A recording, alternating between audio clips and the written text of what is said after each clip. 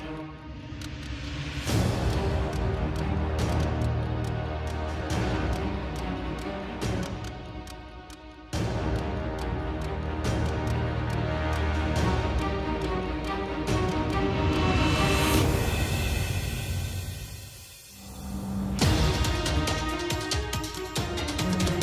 day, my friends. Welcome to the Daily Torah broadcast, a ministry of the Messianic Discipleship Institute. I pray you're having a blessed day today, and you can always visit us online at mymdi.org. Yesterday, we continued to build on the introduction to this series on God's plan for humanity, and today we're going to dive into the first of God's holy days set apart for all of humanity. These are not man's holidays, but God's set feast, made for us to not only enjoy and get to know Him better, but to understand what His plan for the future of humanity is. We can only know and understand these things through His Word, and by following the examples of Jesus, Yeshua, our Messiah, and soon coming bridegroom. Remember in our last episode, I said the old covenant is the new concealed, and the new covenant is the old revealed. Notice what Yeshua reveals to us from Isaiah. He says, "Thus you have made the commandment of God of no effect by your tradition. Hypocrites! Well did Isaiah prophesy about you, saying, These people draw near to me with their mouth, and honor me with their lips, but their heart is far from me. And in vain they worship me, teaching as doctrines the commandments of men." From Matthew 15, verses 6 through 9. And isn't this what we have done, my friends? We have substituted God's holy days given not to the Jews, but to all mankind, and we have substituted them with our own man-made traditions and holidays. We've intermingled pagan days with religious traditions, thinking it is pleasing to God, when in fact it is an abomination. Do not be deceived, my friends. Easter eggs and rabbits and Christmas trees and Santa Claus and Yule logs have no part in God's holy days, and they are a stench in His nostrils. Don't take my word for it. Listen to what God Himself says. In Leviticus 18, verse 26, God says, "You shall therefore keep my statutes and my judgments, and shall not commit any of these abominations, either any of your own nation or any stranger who dwells among you." My friends, it is widely known that Easter and Christmas were celebrated by pagans thousands of years before the birth of Jesus. Easter representing the goddess of Eostra, the pagan goddess of fertility, also known as Ishtar or Astarte, and Christmas representing Nimrod and his mother Semiramis, who he actually married as his wife. Each of these traditions have been passed down and have evolved over time, but the roots are the same. Now look at what the Lord says through the prophet Jeremiah. Let's turn to Jeremiah chapter 10, verse 1, if you have your Bibles. Now listen to this. What does this remind you of? Keep in mind, this was written around 626 BC. In Jeremiah 10, verse 1, the word says, "Hear the word which the Lord speaks to you, O house of Israel.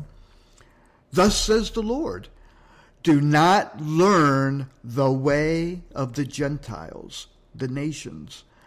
Do not be dismayed at the signs of heaven, for the Gentiles are dismayed at them. For the customs of the people are futile. For one cuts a tree from the forest, the work of the hands of the workmen with the axe, and they decorate it with silver and gold. They fasten it with nails and hammers so that it will not topple. And they are upright like a palm tree. And they cannot speak. They must be carried because they cannot go by themselves. Do not be afraid of them, for they cannot do evil, nor can they do any good. Sound familiar? And there it is, written by Jeremiah almost 1,000 years ago, about 800 years ago. So you see, my friends, 2,400 years ago. So you see, my friends, when you rely on the traditions and the doctrines of men outside the Word of God, you find that things in the world are not what they should be. Now, many will say, yeah, but those are Jewish holy days, and the Jews killed Jesus, and we honor Jesus. Well, I'll save that for another episode, but let's be real.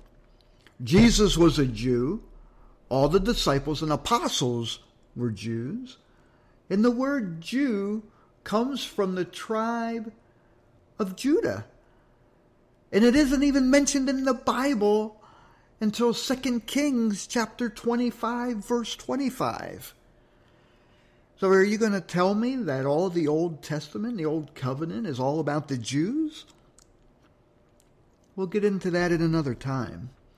But let's look at what God says in His holy word. Did you do your assignment yesterday? And did you review Leviticus 23? If you have, good for you. Let's turn to Leviticus 23, verse 1, if you have your Bibles handy. In Leviticus 23, verse 1, it says, And the Lord spoke to Moses, saying, Speak to the children of Israel, and say to them, The feasts of the Lord, which you shall proclaim to be holy convocations. These are my feasts. Notice it says, these are my feasts. Not the Jews' feasts, not the nation's feasts, not man's feasts, but God's feasts. Now, I don't know about you, but if the creator of the universe gives a feast and invites me to come, I'm pretty sure I'm going to do whatever it takes to be there celebrating it with him, not making excuses or ignoring his invitation. Do you remember the parable Jesus, Yeshua, gave in Matthew 22? Let's turn there. Let's see what the New Testament has to say. Let's see what Jesus himself has to say in Matthew 22. So Jesus answered and spoke to them. In verse 1, he says, again by parables he's talking, and he says, The kingdom of heaven is like a certain king who arranged a marriage for his son and sent out his servants to call all those who were invited to the wedding, and they were not willing to come. So he sent out other servants, saying, Tell those who are invited, See, I have prepared my dinner. My oxen, my fatted cattle are killed, and all things are ready. Come to the wedding. But they made light of it and went their ways, one to his own farm, another to his business, and the rest his servants treated them spitefully and killed them. But when the king heard about it, he was furious, and he sent out his armies, destroyed those murderers, and burned up their city. Then he said to his servants, The wedding is ready, but those who were invited were not worthy. Therefore go into the highways, and as many as you find, invite to the wedding. So those servants went out into the highways, and gathered together all whom they found, both bad and good, and the wedding hall was filled with guests. Brethren, that's us. He's invited us to come to his wedding feast. Are you willing to come? That's the question. Are you willing to come, or will you make an excuse and someone else will get invited in your place?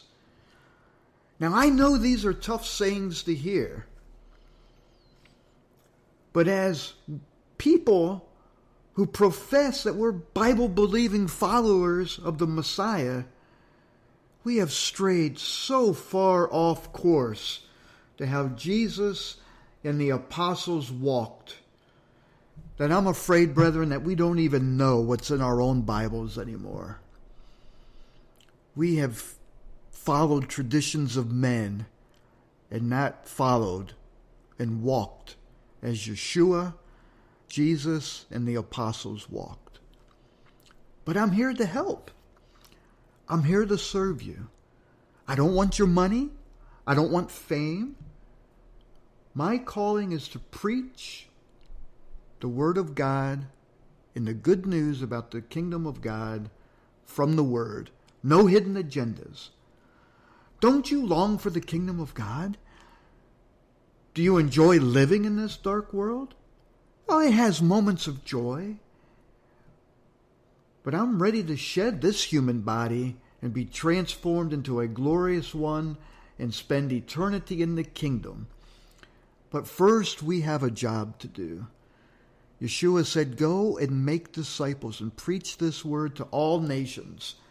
And God is in the family building business. And he wants as many sons and daughters as possible to enter in and be part of it. Remember I said in the last episodes, many are called, but few are chosen. Now let's get back to Leviticus chapter 23, because we're running out of time in this segment. And the Lord spoke to Moses, back in Leviticus 23, verse 1. The Lord spoke to Moses, saying, speak to the children of Israel, and say to them, the feasts of the Lord, which you shall proclaim to be holy convocations, these are my feasts. Remember, we just went through that. And the first of those feasts is what? Look at verse 3. It says, 6 days shall work be done, but the seventh day is a Sabbath of solemn rest, a holy convocation. You shall do no work on it. It is the Sabbath of the Lord in all your dwellings. There you have it. The weekly Sabbath, or in Hebrew we call it the Shabbat, is the first feast we celebrate with the Lord each and every week. They are God's feasts, not ours, not our own. We have no authority to change what God has ordained. The word Sabbath is found 155 times in the Bible, 59 times in the New Testament. Jesus kept the Sabbath, and so did all the apostles and early believers after the resurrection. It's part of the 10 Commandments, so it must be important. In the 10 Commandments, the fourth commandment that says, remember the Sabbath day to keep it holy. 6 days you shall labor and do all your work, but the seventh day is the Sabbath of the Lord your God. In it you shall do no work, you nor your son nor your daughter, nor your male servant, nor your female servant, nor your cattle, nor your stranger who is within your gates. For in 6 days the Lord made the heavens and the earth, the sea, and all that is in them, and rested the seventh day. Therefore the Lord blessed the seventh day, and he hallowed it. He made it holy. Well, tomorrow we're going to take a deep dive into what day is the Christian Sabbath, and how did it change from Saturday to Sunday. So until tomorrow, think about the words that I've just shared with you. Pray for us. And yes, consider becoming a monthly sponsor so we can pay our bills, no matter how small. We have free, in-depth online courses and classes available, and we're developing new ones. You can go to our website and see those. But time is short, my friends, and we must be prepared. Will you join us as co-laborers in the Word and getting this message out? Email us. Send us your questions. Let us know you're praying for us. You can donate online at our website at mymdi.org and click on the Giving menu button. And don't forget to share this message on your social media and help spread the word. You never know whose heart you're going to touch and save their soul. So until tomorrow, Shalom Aleichem. Peace, my friends.